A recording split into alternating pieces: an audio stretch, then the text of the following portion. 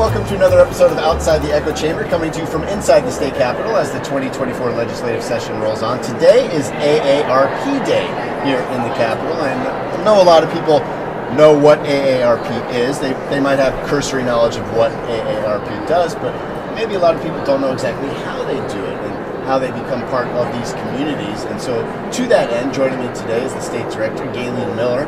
We want to thank you for your time today, and I'll let you go into a little bit about what AARP does. You might notice a young strapping gentleman at the end who's nowhere near 50 years old. Well, what is he doing here talking about AARP? Closer than you think.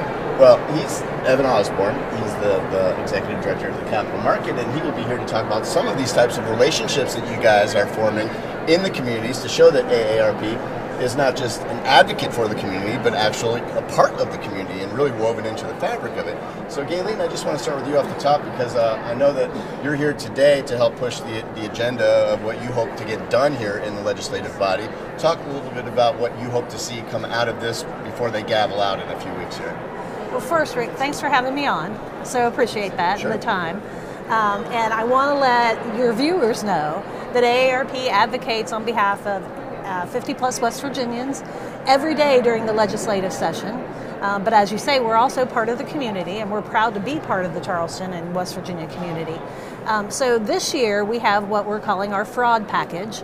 So we're working on some legislation that would related to gift card scams. Right. Something around what we call the Telephone Consumer Protection Act, which we're calling the robocall bill, because nobody likes robocalls that I've talked to. Everyone knows what robocalls are. Yes. And then there's also a unfair service agreement, which relates to real estate and selling of your home. Okay. Then we also have a restitution bill for securities violations. So that's our fraud package, and I can go into more of that when you want me to. Sure. I mean, that's why we're here, because fraud is such a huge issue. And these scammers are evolving, and they're ahead of the curve with technology and knowing how to get in there. And you know, it's a lot of people are like, oh, you know, I kind of know what's going on. I would be able to see it, but they're so ahead of everything that's happening. The bad guys are really good at what they do. Exactly. So it's important to know and be able to stay ahead of them. And so with the gift cards, and you know, everybody knows that, you know, you get a call from a friend or your boss or somebody says, hey, I'm kind of tied up. Can you go buy, you know, $500 worth of gift cards for me? I'll pay you back. Right. That's a red flag. Yeah, and these people have done their research. They know who your friends are. They know names to drop. Absolutely. Or it's a utility company calling saying your bill's overdue. You need to go buy gift cards to pay your utility bill, or we're going to turn it off. Right. Or it could be the IRS calling and saying you owe taxes and go buy a gift card and pay it. What people need to be mindful of is gift cards are presents, not payments. Right. And so that's, again, what we want to do with this legislation is just put up some signage, you know, for folks to go, hey, if you feel under duress to buy these gift cards, stop, pump the brakes, take a breath. And so that I think is really important. With the Telephone Consumer Protection Act, it's not going to eliminate robocalls, but it's building on what the federal law did, and that is restrict when the calls can come, restrict how many times they can call you, things like that, just to put some guardrails on those robocalls. And so I think that's really important. Our number one priority, though, Rick, by far and away, something that we hear from our members all the time, is about paying tax on Social Security. You paid tax on it when you were working. It's your money. You've earned it. It was never intended to fund state government. Right. And it does seem like double taxation. It absolutely is. There's no way around it. Again, we hear from our members all the time. We did an unscientific survey with questionnaire with our members. 90% of the people who took that questionnaire said that would be the number one issue they want us to work on. And at one of the very first shows we did when the session began was with leadership in both the House and the Senate, and they brought that up, that was something, a key piece of legislation that they wanted to work on. So hopefully you're getting the gears going. What we've heard from most House members is they would like to see it fully eliminated. The leadership is taking a little more of a conservative approach. Yeah, there's always number crunching involved. A prudent approach, in our opinion, and that's they're going to phase it out over 3 years. So once that should be on first reading today, actually, in the House. Thursday would be passage if everything happens the way it should. And then it'll go to the Senate, and we're going to turn our attention completely to the Senate. Talk a little bit about the Community Challenge Grant program that you guys have, because that's a big part of what you do, and it's probably something that people don't really understand or know that it even exists. Right. So AARP nationwide has issued a call for community challenge grants applications.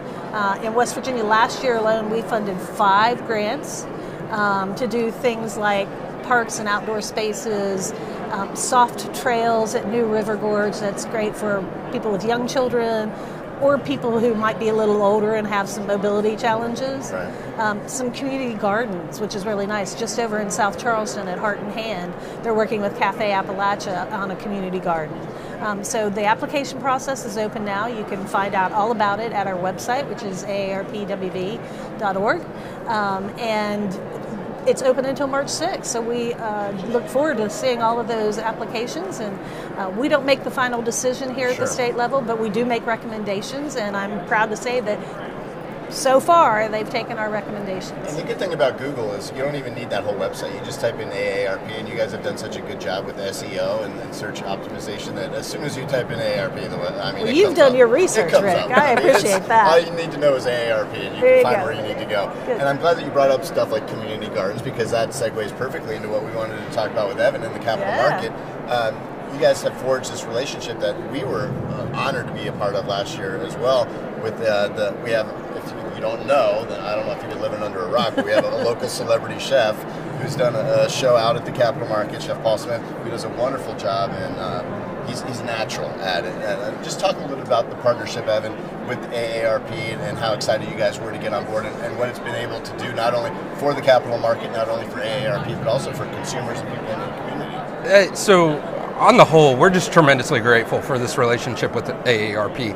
As somebody that's not quite at retirement age, but has made a conscious decision to raise a family and hopefully one day retire in West Virginia, I have a vested interest in the work that they're doing now, and I think a lot of people sometimes take that for granted. But long term, looking ahead, they're just making West Virginia a better place. So I appreciate that.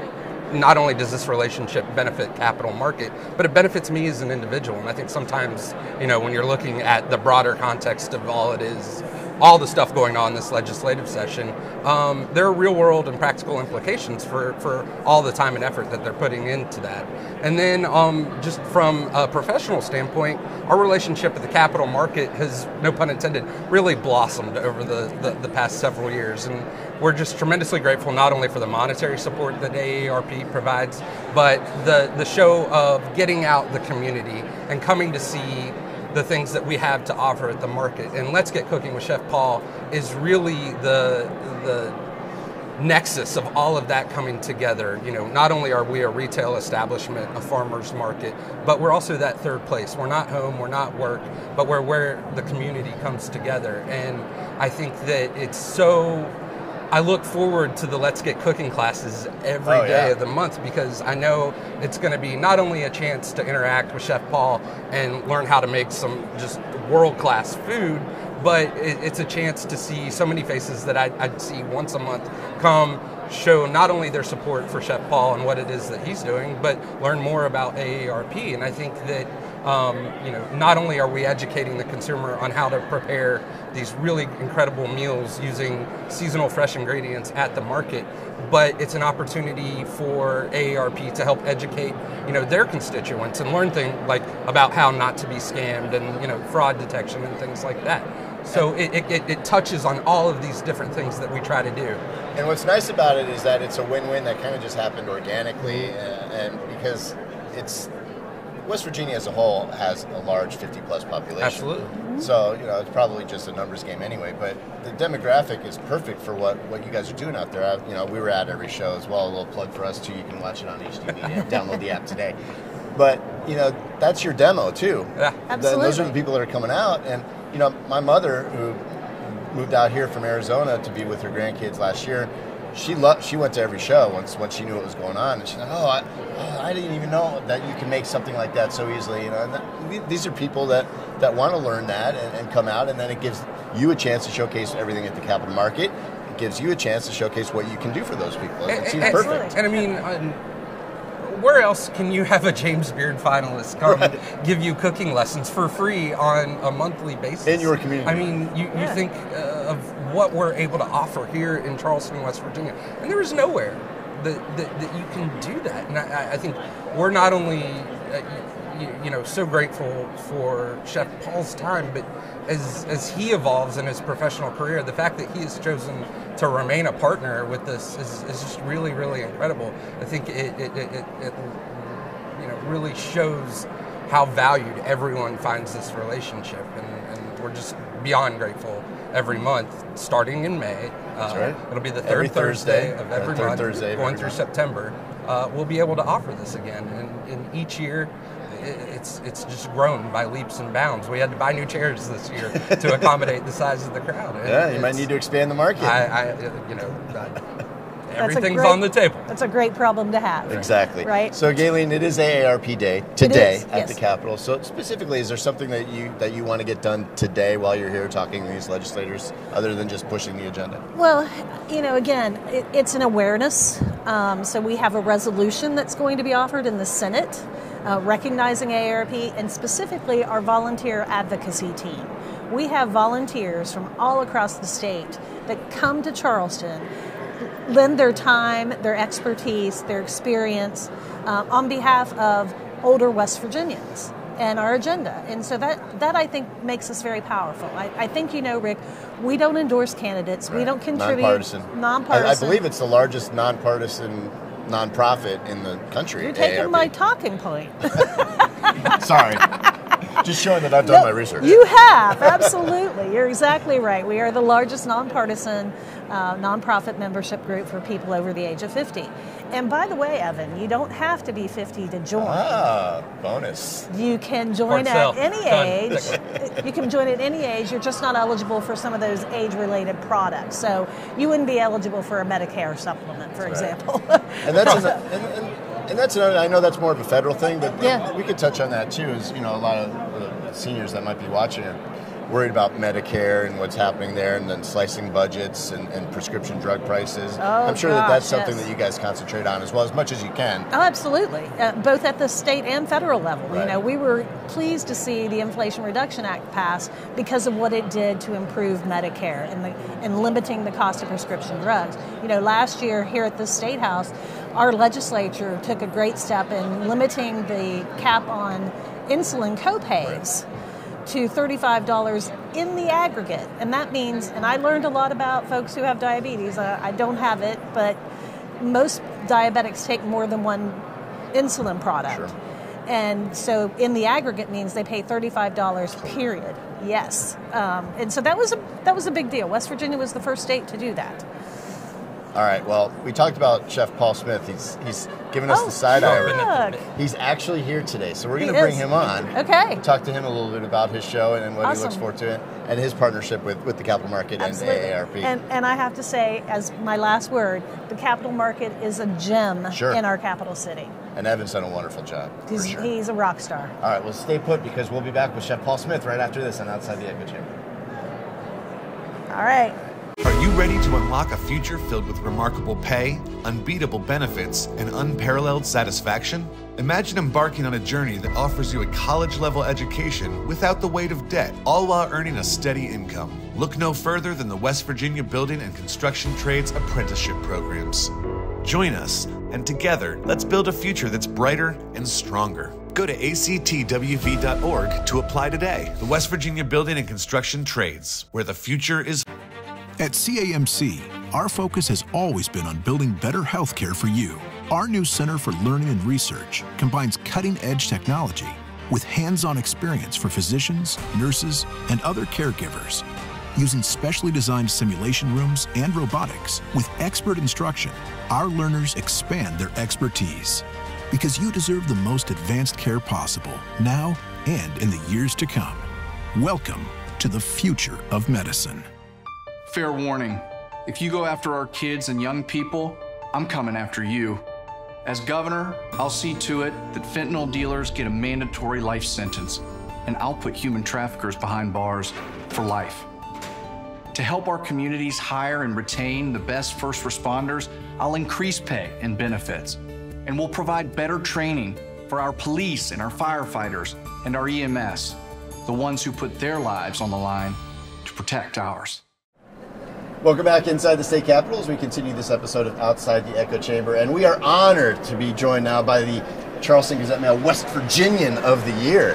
Wow! Thank you. Thanks for having me. Chef Paul Smith, talk a little bit about, we were just going over the partnership with the AARP and the capital market and what we've been able to do and what you've been able to do. As a local chef, I know that sometimes you can't see the forest for the trees when it's your life. You're living this every day.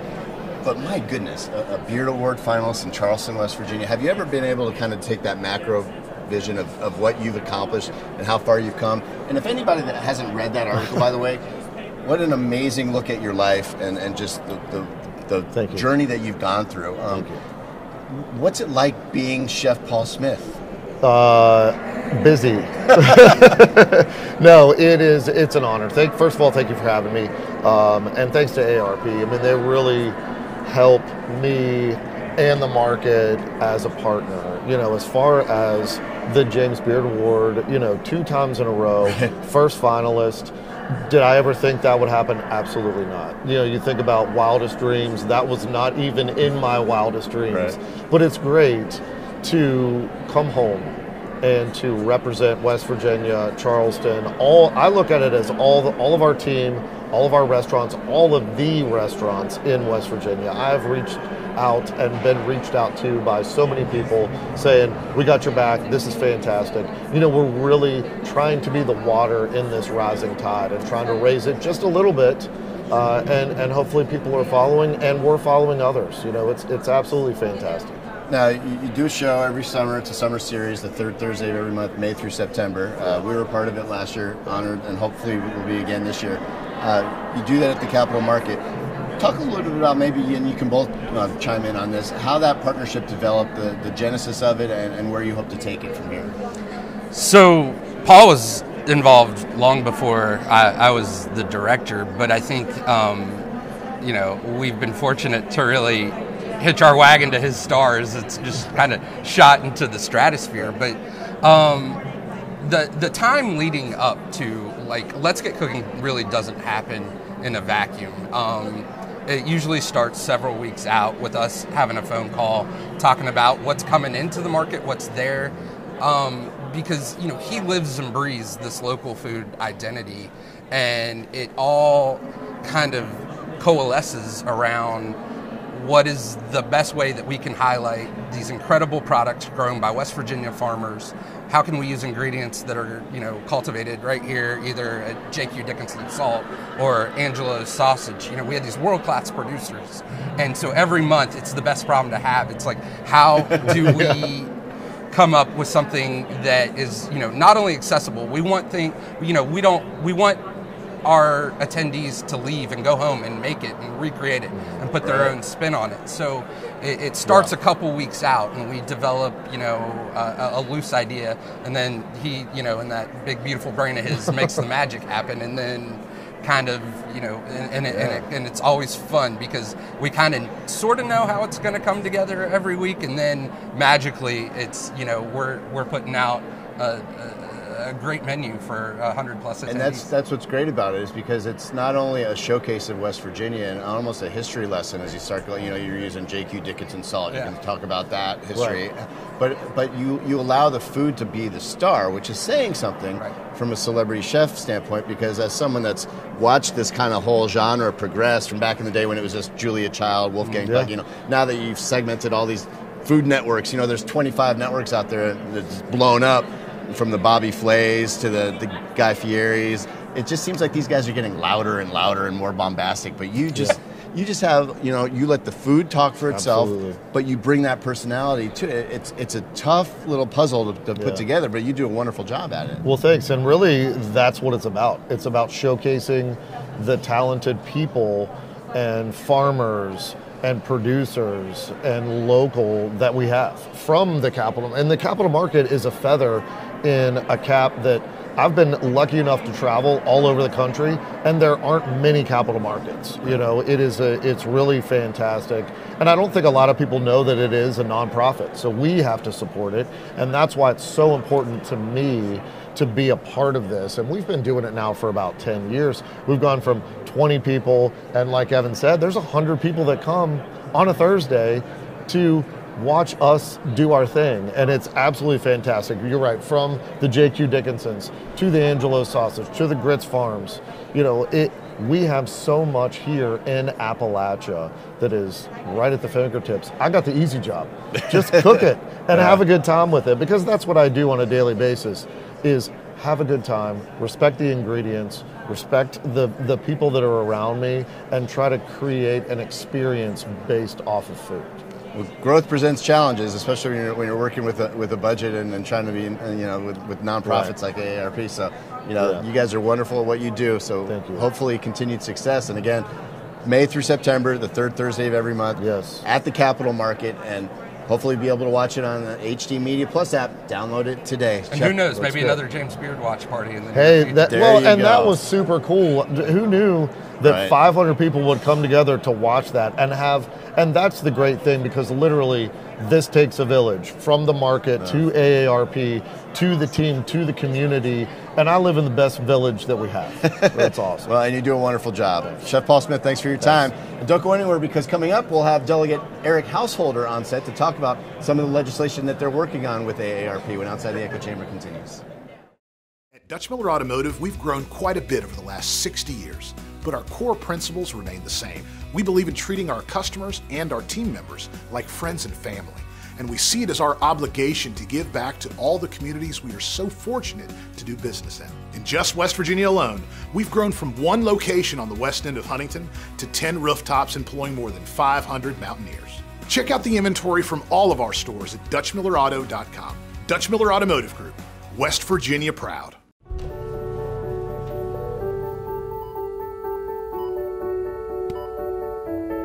When it comes to surgical care, you want the best hands behind the robot. And those are ours.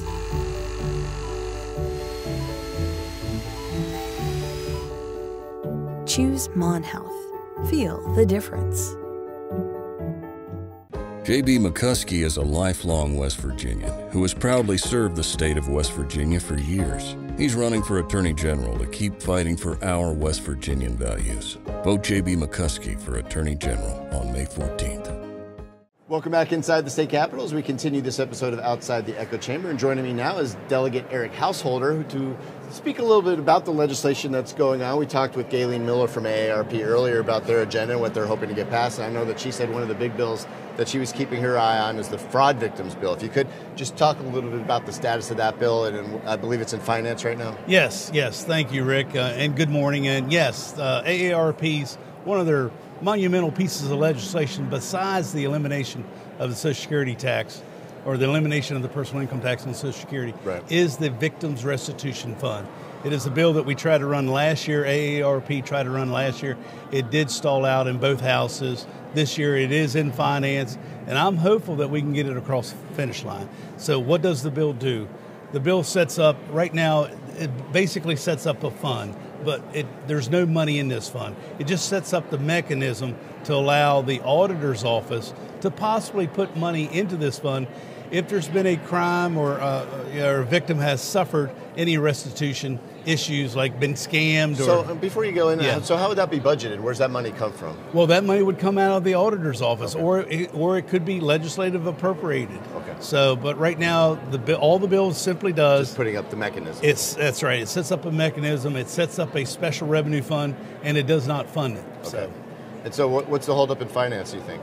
I think some people are concerned about what is the role of government. Where do we stop? If you set up this fund and to assist these victims, how much money do you put in? Where does it stop? And I think there's some concerns. I'm hoping that maybe I can quell some of those concerns, and we can see with past data, and maybe there are caps in the bill up to a certain percentage, so maybe we can get the bill moving and go from there.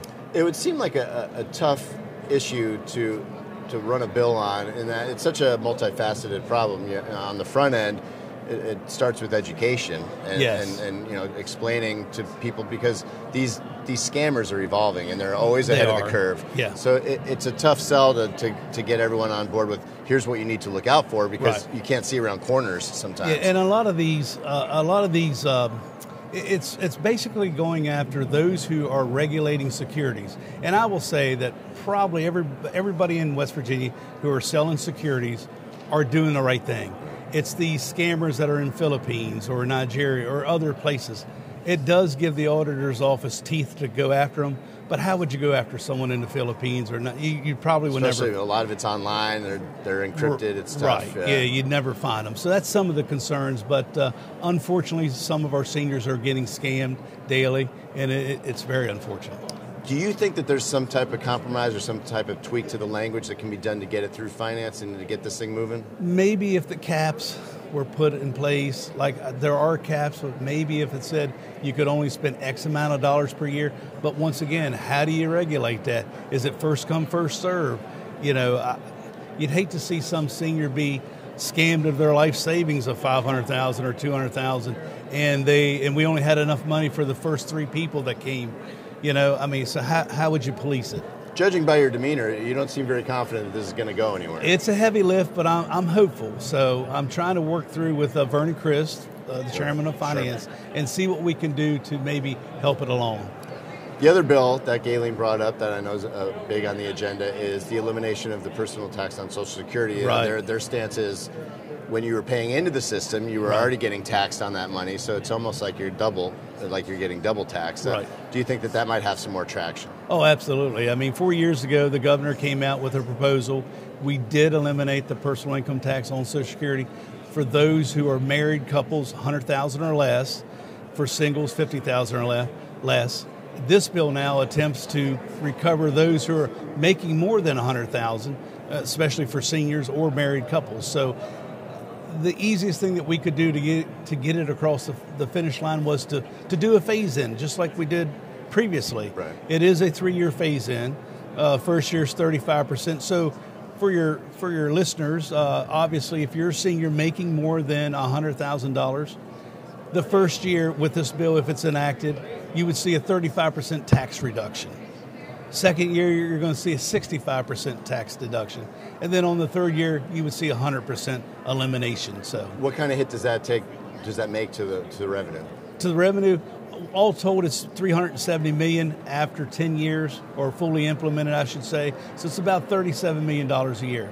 Phasing it in, a little bit more softer. I know a lot of people are concerned about the personal income tax cuts that we've done. Some people are concerned that we're picking winners and losers, putting seniors over and above where we started at with personal income tax.